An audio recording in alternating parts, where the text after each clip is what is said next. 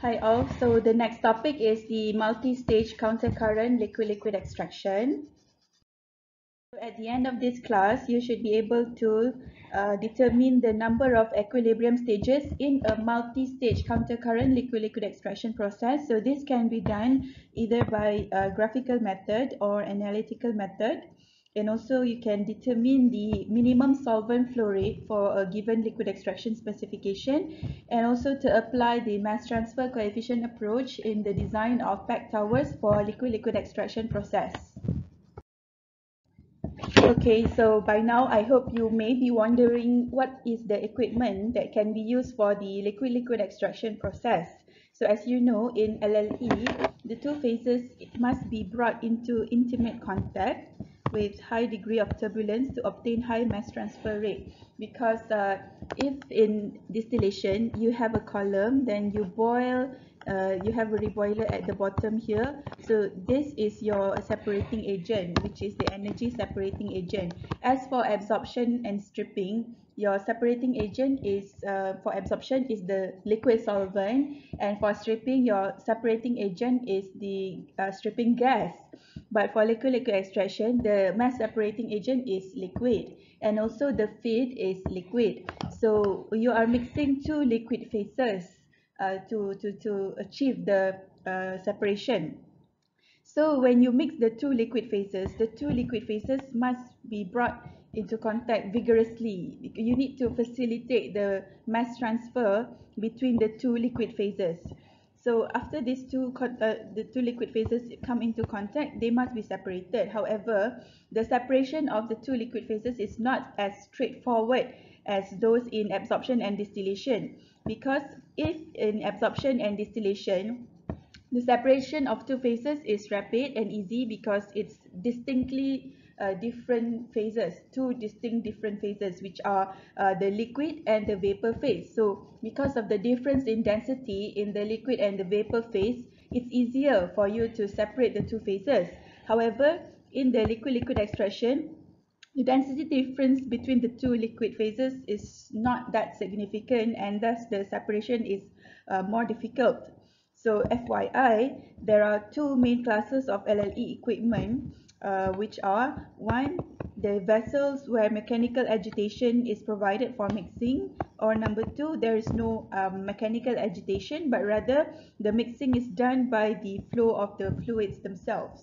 So here you need to imagine what would you do to mix the two liquid phases so that you can achieve high degree of turbulence to facilitate the mass transfer between the two phases. You want to help the solute to transfer from the feed mixture into the solvent phase, so that you have a distinct extract and raffinate phase, and how you want to separate the extract and raffinate phases, which are both in liquid phases. Okay, so for the first type of equipment, which are the vessels with mechanical agitation, these are some examples of vessels with mechanical agitation used to create the high degree of turbulence to facilitate the mass transfer for the solute to transfer from the feed to the solvent phase. So as you can see here, the first one, A here, this is, I don't know how to pronounce this actually, but maybe it's Shibble column, first design and second design. So as you can see in the Shibble column, there is a rotating shaft, and then the light liquid coming in and heavy liquid coming in from the other stream. So here, the light liquid and heavy liquid depends on the density. Okay, so it doesn't matter if your carrier and solute is in the light liquid or in heavy liquid. So let's say in this case, let's say if your carrier and solute is the light liquid, so you have your feed here, feed mixture, i.e. the carrier plus solute. And let's say if your solvent is higher in density compared to the carrier and solute phase, then this one is your solvent inlet, okay, heavy liquid in.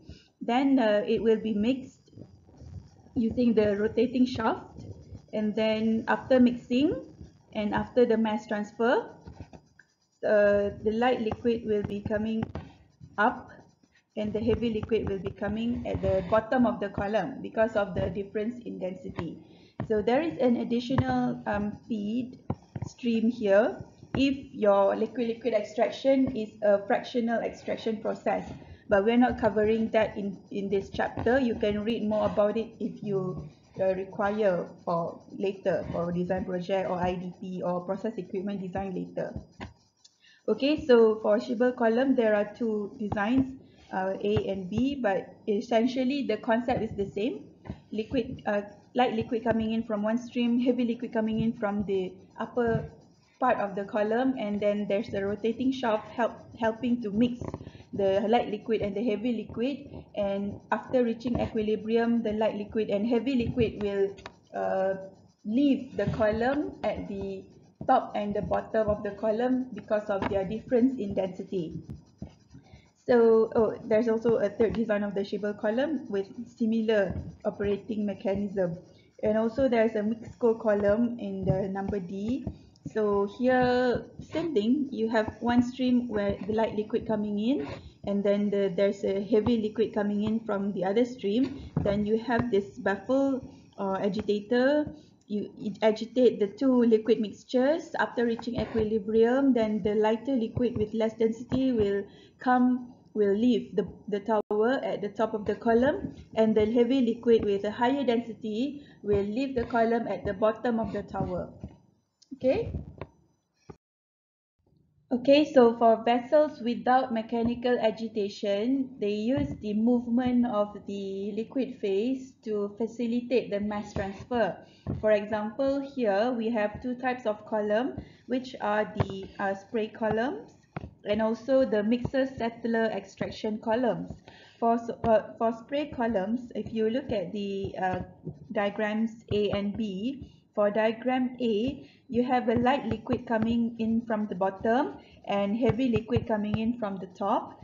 And in this diagram A, it is the light liquid that is dispersed and the heavy liquid is in the continuous flow. So here you may have some other equipment before you feed the light liquid in to disperse, to help spray the light liquid into the column such that it will be in the dispersed phase, whereas the heavy liquid here is just the flowing, just continue flowing at the normal rate. It's a continuous liquid phase, whereas the light liquid is in the form of dispersed liquid phase. So this is how the spray type columns help to facilitate the mass transfer between the two liquid phases. And for part B, the heavy liquid is the dispersed phase and light liquid is the continuous phase. So it depends on different design, different specification. We cannot really tell which one is better. You have to really try and error by doing the simulation. Which one is having more recovery and with less solute concentration in the raffinate phase for whatsoever, we are in this slide. I'm just giving you some examples on how the equipment works for liquid extraction, but at the end of the day, later when it comes for you to decide on the design of your column, you have to consider the different aspects. Okay, for the next type of column which doesn't have mechanical agitation, so it's the mixer settler extraction column.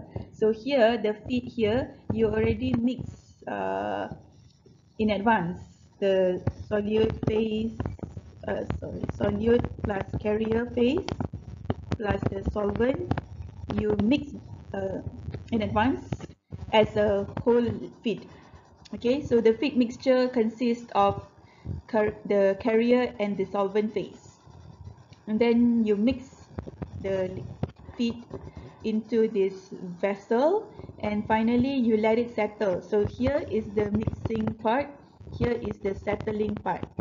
Okay, so after the mixture becomes reaches equilibrium, then it will be separated into the extract and raffinate phases. In this case, the extract is less dense than the raffinate. It has less density, it has a smaller density than the raffinate phase. So that's why the raffinate phase comes at the bottom of the column and extract phase comes at the top of the column. So which liquid phase comes in the top or bottom of the column does not depend on whether it's an extract or raffinate, but rather it depends on the density of the liquid. So for part B of the mixer settler extraction column is a combined mixer and settler function. So in this case, you have a small part here where you mix the feed phase. So it says here, although without mechanical agitation, but you can still see the buffer, meaning that the agitation is separate from the separation. I mean the mixing part is separate from the settling part. Okay, wait, let me rephrase that later. So let me just explain the combined mixer settler thing. So here you mix the feed mixture, so same like the part A. Feed mixture here contains the carrier and the solvent, and of course in the carrier you have solute also. So you mix them and then you let them settle where you have two distinct liquid phases out here. So if you compare the vessels without mechanical agitation to those vessels with the mechanical agitation, so we say that if the column you have liquid in, okay, heavy liquid from coming from the top and the light liquid coming from the bottom, and then you have a baffle, rotating baffle to mix, and then you have the outlet. So this is what you call vessels with mechanical agitation. But if you have something like this mixer settler, it is called without mechanical agitation because at the end of the day, when it settles itself without the mechanical agitation. The feed here is already mixed beforehand. You don't have a separate liquid mixture which you have to mix inside the column, but rather you already mix before you let them enter the column. Or you can read more if you think I'm confusing you here. So there are different flow arrangements in liquid-liquid extraction. As you can see, we have a cross current, counter current, and we also have fractional extraction. So let's go through the cross current arrangement. So in cross current, you have the feed mixture here. Whenever I say it's a feed mixture, meaning it's the solute plus carrier mixture, okay? And then the solvent. So solvent comes in, this is stage 1, stage 2, stage 3. So these are the flow arrangement in multi-stage LLE. Okay, so for cross current arrangement, you have a new fresh batch of solvent coming in at each stage of the LLE process. So you mix the feed with the solvent, then you get extract and raffinate, and then the raffinate, you take it to the another stage of the extraction. So you mix it with another fresh batch of solvent, and then you mix it, and then it will reach equilibrium, and then you have a second extract and second raffinate phase. And then the second raffinate phase, you still want to treat it, so you mix it with another batch of fresh solvent, and you get another batch of extract phase and also another batch of raffinate phase. So this is cross current using a fresh batch of solvent every time for each stage. However, for counter current extraction, so here you have the feed entering at stage number 1. So feed here is the solute plus carrier. And then you have a solvent, fresh batch of solvent coming at the bottom of the tower. Let's say this one, in this example, we have all 3 number of stages for cross current, counter current, and fractional extraction. So for counter current extraction, the only fresh batch of solvent is entering from the bottom of the column. So here, then you have extract, okay, leaving each stage. And then for the feed, the carrier reach phase, you have raffinate. So here the only fresh solvent is this part, and the fresh feed is only in this part. For fractional extraction, you have a feed solute plus carrier entering somewhere in the middle of the column. It's called a feed stage, okay? It's feed stage.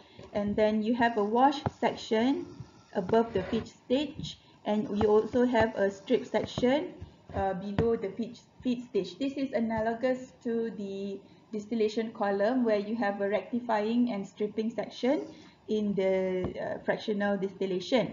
But here is your fractional extraction. So if your feed is here, then your fresh batch of solvent comes in at the bottom of the tower.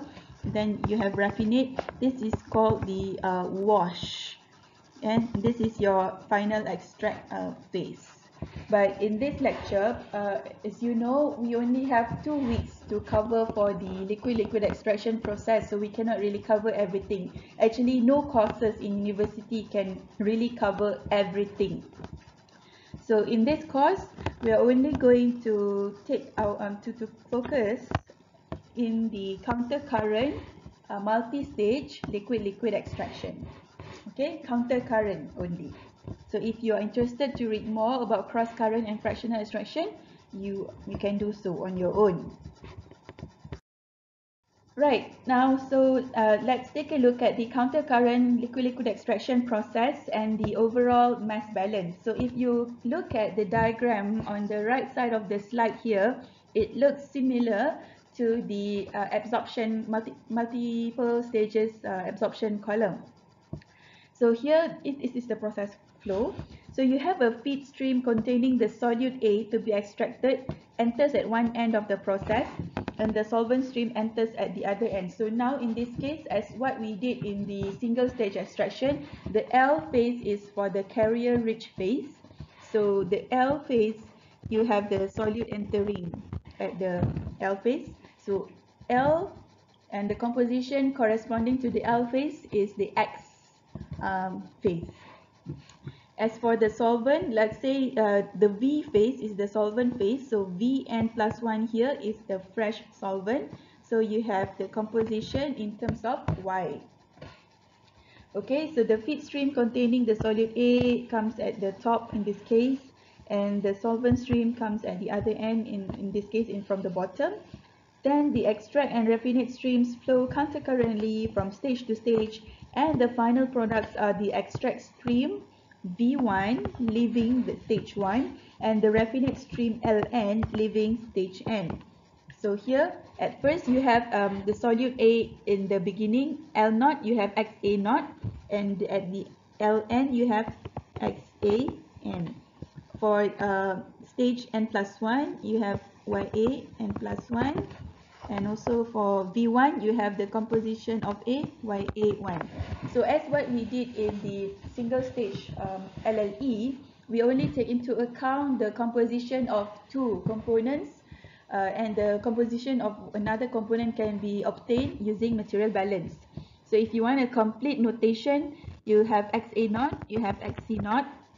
Here you have XA0 and XAN and XC at the stage N, YA N plus 1, YC N plus 1, YA1 and YC1. So our convention in this lecture, A is the solute and C is the solvent phase.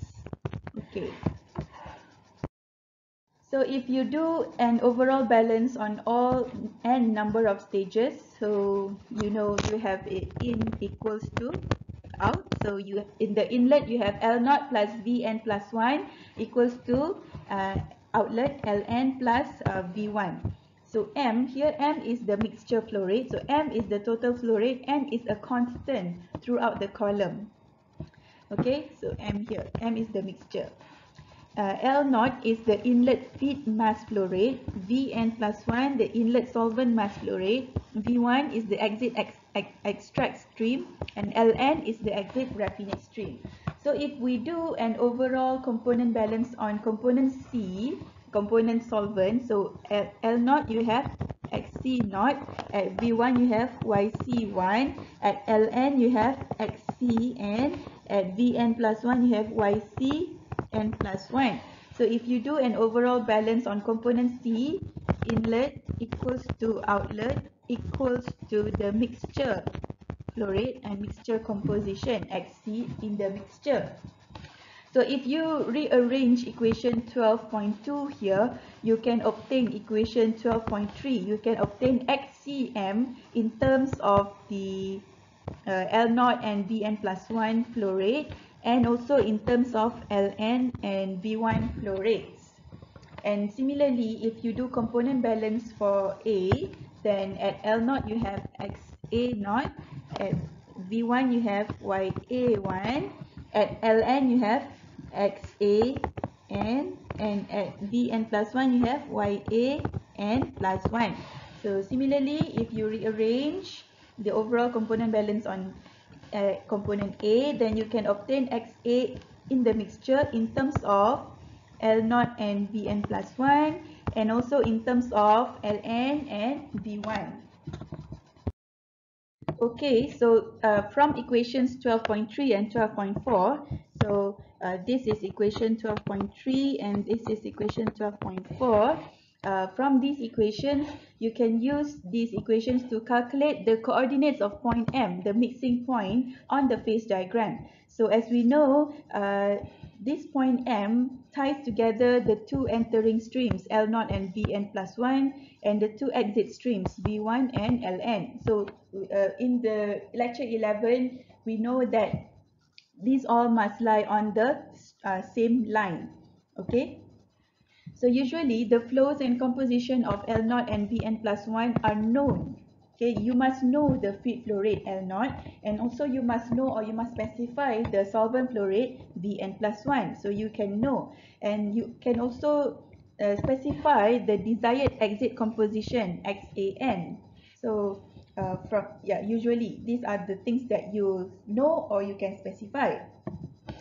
So from this equation 12.3 and 12.4, if you plot it on the phase diagram, in this case the right angle triangle phase diagram, L0, Vn plus 1 and M must lie on the straight line, and same goes with the exit flow rate Ln and V1 must also lie on one straight line, on one line, and Ln and V1 must lie on the phase envelope.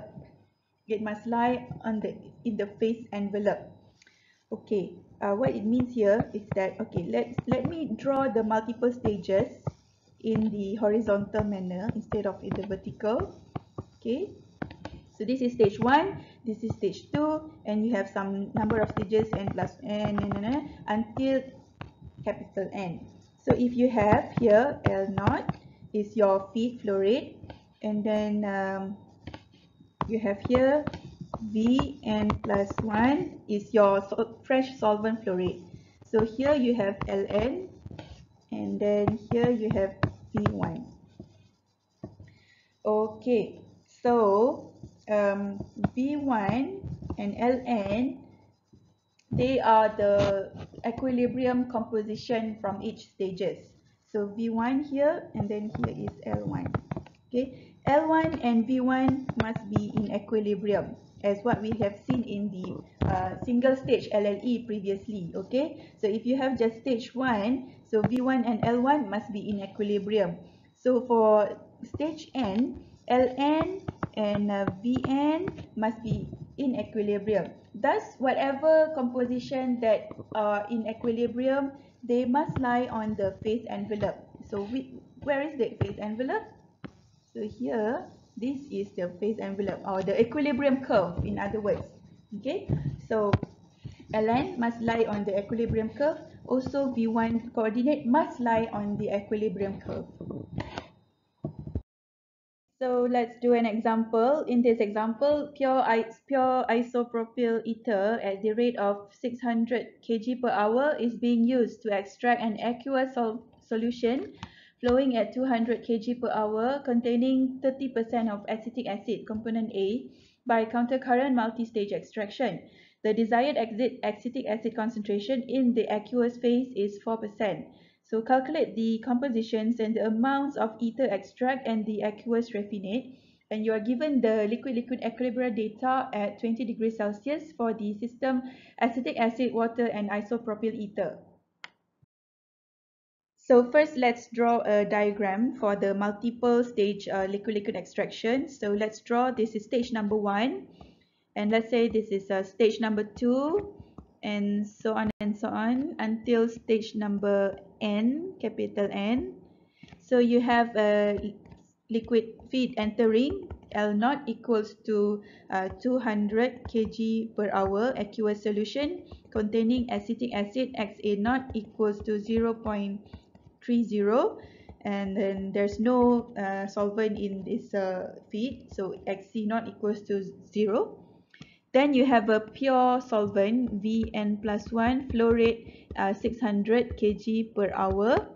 Because it's a pure solvent, so Ya n plus 1 equals to 0 and Yc n plus 1 equals to 1. Then the raffinate flowing from stage N is Ln with composition Xan and Xcn, and the desired composition in the aqueous raffinate extract at the end of the multi-stage extraction is 0.04. And also you have from stage 1, you have the extract phase V1 with compositions Ya1 and Yc1. So these are the knowns and the unknowns. So what are the unknowns? You have to find Ln, Xcn, V1, Ya1 and Yc1. So given the equilibrium data, you can plot the equilibrium data and connect the tie lines. But before that, we want to find out the composition or the coordinates of the point M, the mixing point. Okay, so from the equations that we have derived before, XAM equals to L naught XA naught plus Vn plus 1 Ya n plus 1 divided by L naught plus Vn plus 1 is equal to 200 times 0.30 plus 600 times 0 divided by 200 plus 600. You get XAM equals to 0.075. Do the same for XCM. So XCM, the composition of component C in the mixture, XCM equals to L naught XC naught plus Vn plus 1 Ycn plus 1 divided by L naught plus Vn plus 1. Put in the numbers, 200 times 0 plus 600 times 1 divided by 200 plus 600.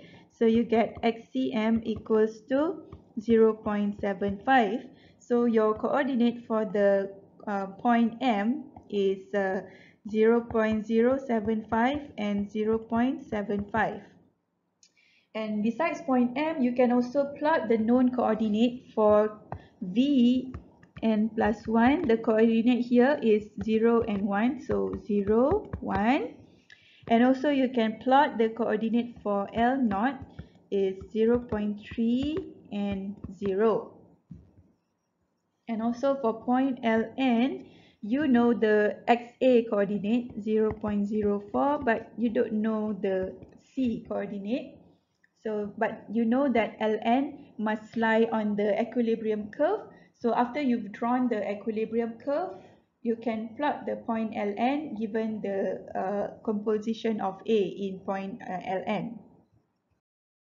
Alright, so let's say you have plotted the equilibrium line. So you can see that here the red line refers to the ether layer, whereas the blue line refers to the water layer. So as I have shown you just now, you can calculate the coordinates of point M, point L naught and point Vn plus 1.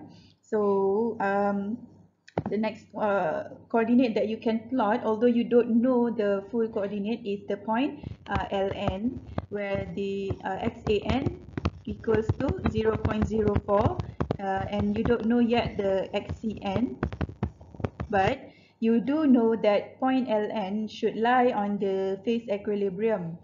So it should lie in the blue line, in the water layer, because Ln is a raffinate, the exit raffinate phase. So what you can do is you locate point Xan here. okay, which is 0.04 here, 0.04 xan. Then from here you can get the point xcn. So this is your point ln. Okay, so as a okay, just to recap, so this is point M, this is point Vn plus 1 with the coordinate 0, 1, and this is your point L0 with the coordinate 0.30 and 0.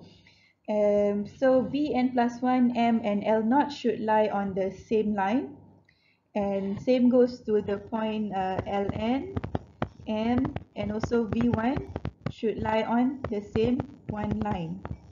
Alright, so now that you know Ln and the point M, so if you connect the 2 points Ln and M and you touch the red line, the ether layer, you shall get the point V1. Okay, let's do that.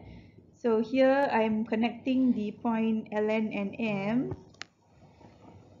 Okay, then I get this point here, which is the V1. Okay, this is V1. Alright, so from point V1, you can read what are the coordinates YA1 and YC1. Okay, so you can read the coordinates for YA1 and you can read the coordinate for YC1. So you may get a more accurate number if you are drawing it on a paper or if you are doing it on your own using your own Excel graph, but approximately the answer is 0.08 for YA1 and YC1 equals to 0.90. Whereas for XCN, if you look here, it's close to 0.2, but if you do it properly using your own graph paper or your own Excel file, you may get XCN equals to 0.017. Okay, even if you really want to be accurate and you scale, or you just magnify the scale of the axis.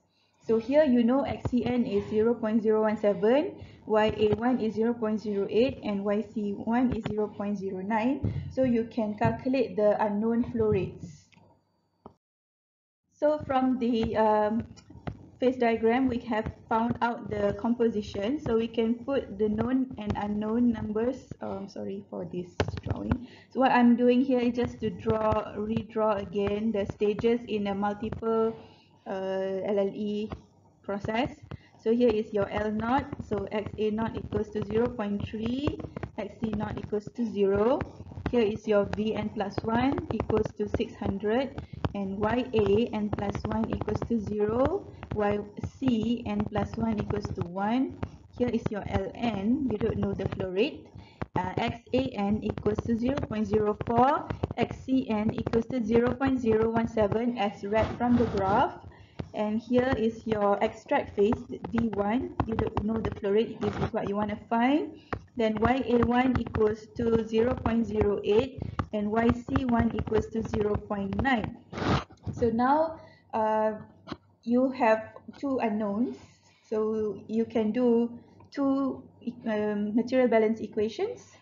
So yeah, let's just do that. So V1 plus Ln equals to L0 plus Vn plus 1 equals to 200 plus 600. So you have V1 plus Ln equal to 800. So this is your one equation. And then another equation is if you want to do a balance on A or on C, up to you. So let's say if we do a balance on C, so you have L0 XC0 plus Vn plus 1 YCn plus 1 equal to V1 YC1 plus Ln XCn.